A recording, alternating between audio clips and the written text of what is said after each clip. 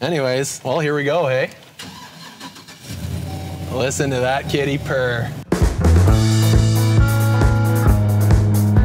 We have this old minivan that we drive, and that minivan has been used and abused and then used again. So I mean, we've been just trying to do it through our personal vehicles, and to have something that's actually, you know, the right size for an organization to do something like 250 moves and 63,000 meals.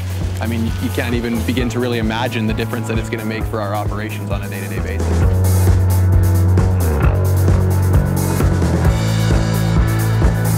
The input from capital has been phenomenal. It's an organization that's shown at every single opportunity they've had that they're invested in what we're doing, that they believe in us as an organization, and that they support our vision. So, I mean, you can't say enough about a local business that's, you know, got the influence and the leadership in our community that they do, coming alongside of us to help us accomplish our work. So, I mean, it's gratitude, and then it's gratitude, and then it's gratitude again.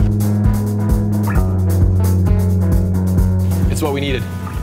It's what we needed. So, I mean, to be sitting in it, like I said, it feels a little bit like a dream. It's hard to really actually imagine what it's going to mean for us. It's hard to quantify it at this point, but, you know, just, you know, being able to see the back there and thinking about all the capacity that gives us for the work that we do on a daily basis.